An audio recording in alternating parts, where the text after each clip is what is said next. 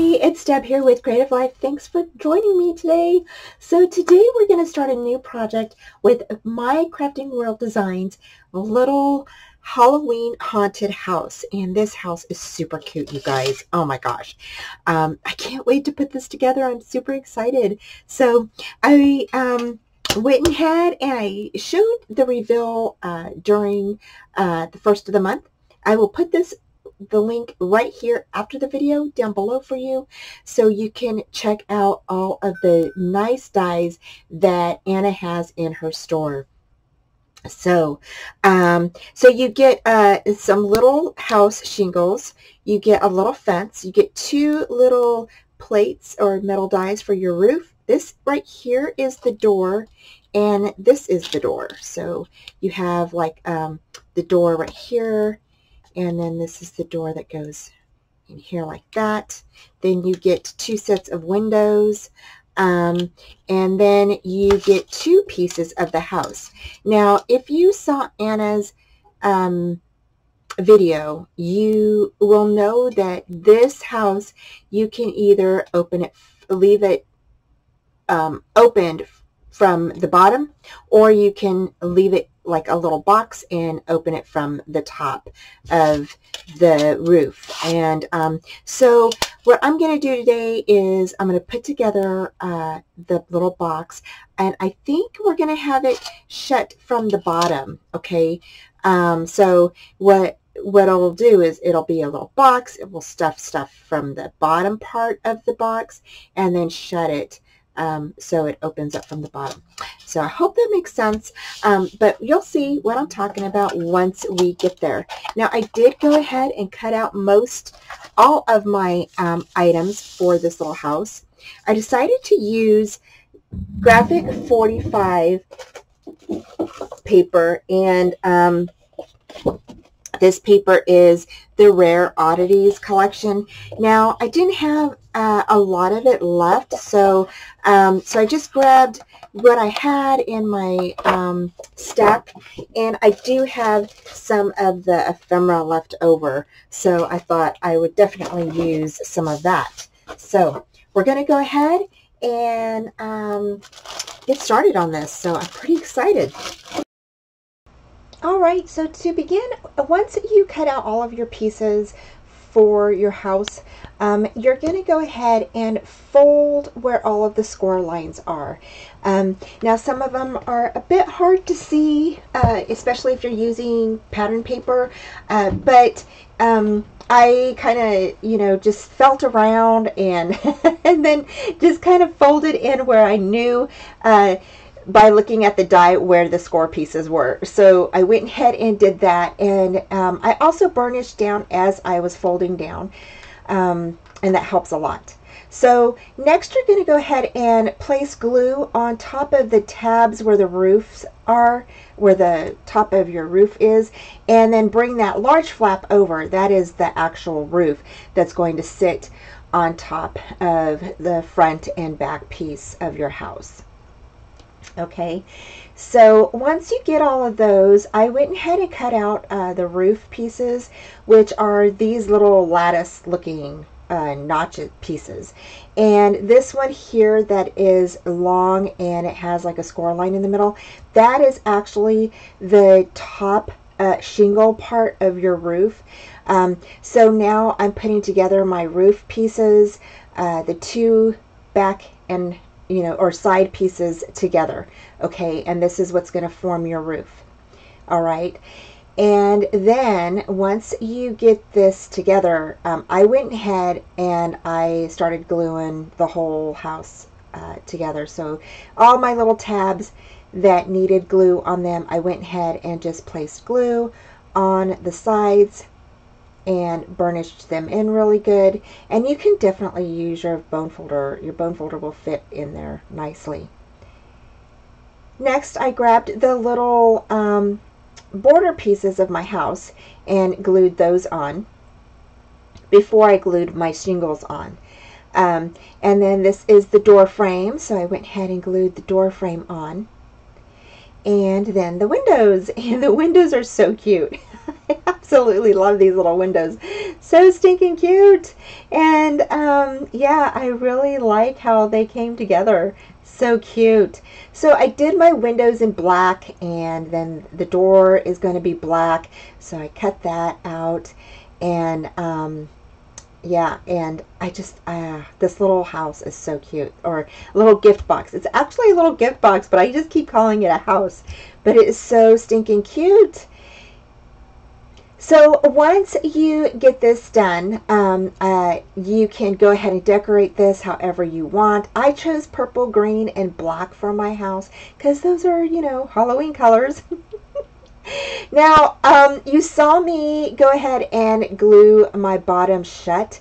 And I decided to go ahead and if I'm going to put stuffing in here, I decided to go ahead and put it through the door.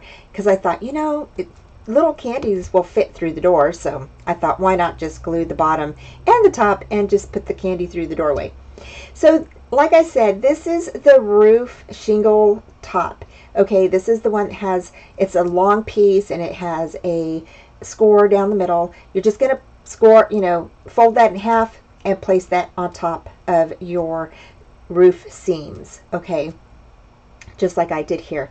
Now some of the roof shingles are a bit long, so I went ahead and just cut them off to fit as I needed them, and then I just staggered them as I laid them down one, or layered them I should say, one underneath the other, and as I layered I just cut off what I didn't need.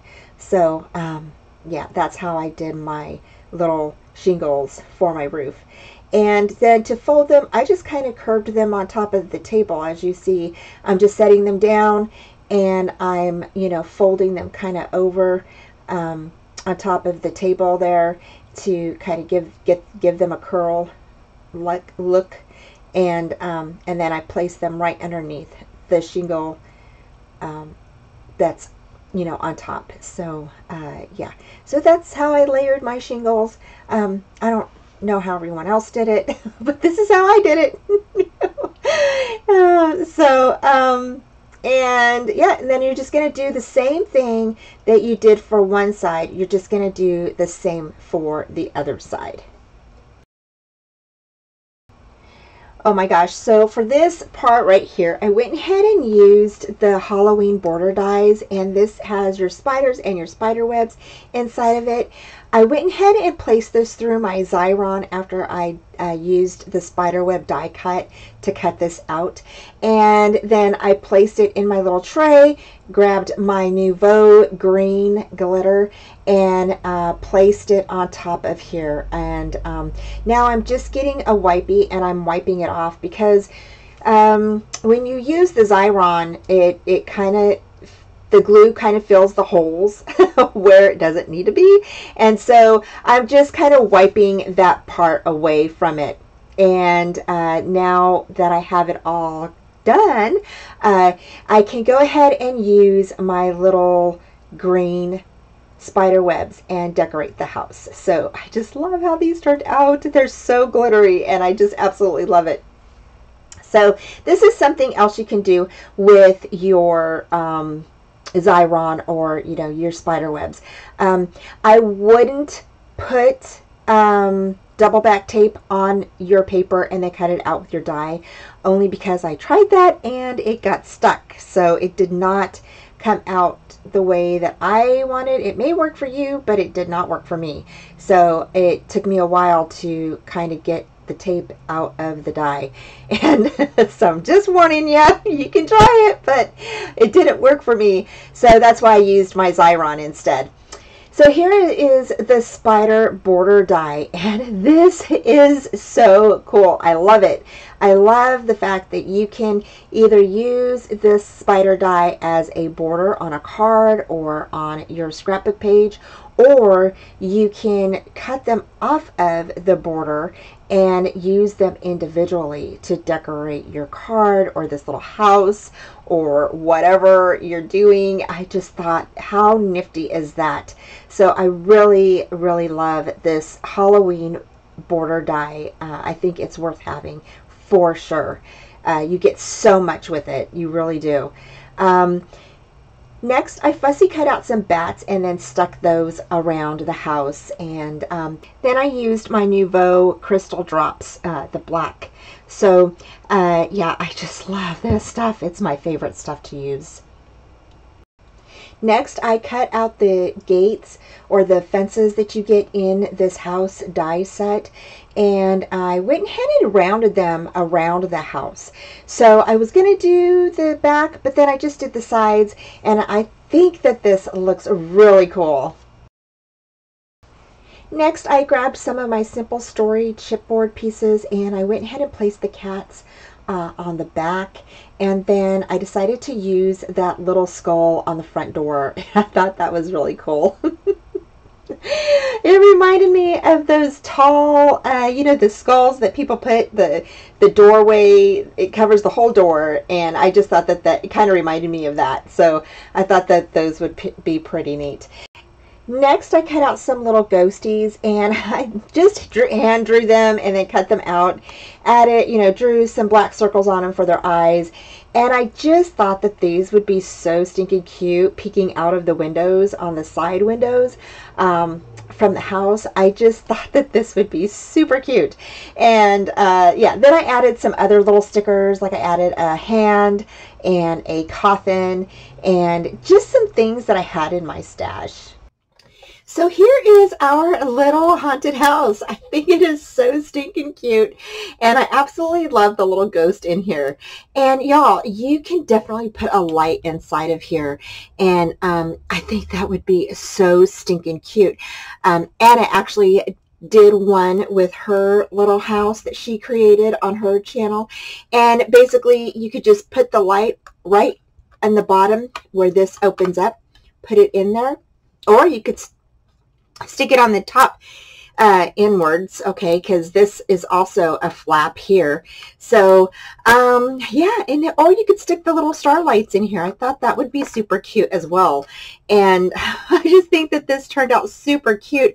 I really like how I curved the fence on this one.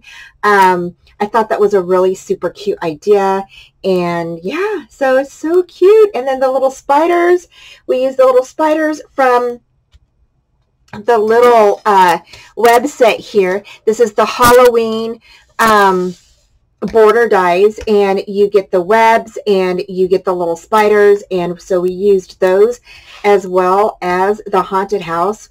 I think this is so stinking cute. I absolutely love it. And so yeah, so I can't wait to put some goodies inside for my granddaughters.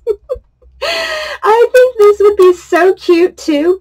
Like if you did, you know how you have an advent calendar for Christmas, how cute would this be to have one, the 31 days of Halloween, right? And then and I know it would be a lot of work, but still would be super cute to have these little houses out for 31 days, and each day you open it up and there's like a little goodie inside. So I thought that would be super, super cute.